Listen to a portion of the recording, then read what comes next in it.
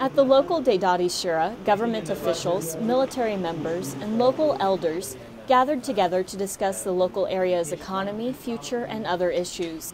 I'm always there with a few of my officers and NCOs.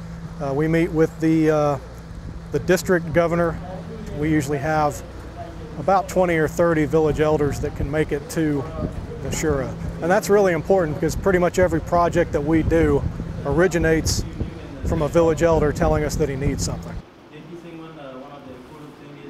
The women held their own Shura at the same time, where they discussed the problems that they see and then passed their solutions on to the men's Shura. I came here to give the report for the people who have some problems. Since I was a child, I was trying to help my people to make it better, and I want to help my people. One of the issues discussed during the Women's Shura was what the future of Afghanistan needs to be successful. First, the children need computers in the schools and English tests.